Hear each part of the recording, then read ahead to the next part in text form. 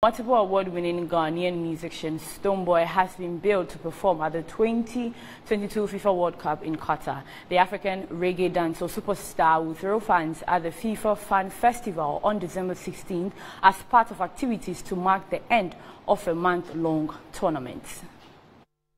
FIFA has announced the lineup for the 2022 Fan Festival as part of the World Cup festivities, and Ghanaian reggae dancehall musician Stonebwoy is billed to perform at the event. Stonebwoy is the fourth African artist to grace the Fan Festival stage this year. Nigerian artists Kiss Daniel and Potorankin both performed at earlier held festivals in November ahead of the 2022 World Cup. Confirming his participation via Twitter, Bennington Music Group tweeted, "Representing Ghana, Africa, and the world on the big stage. Stonebwoy will be performing at the Qatar World Cup 2022 in Doha on December 16. Meanwhile, Jamaican superstar Sean Paul is expected to grace the Fan Festival event on December 17.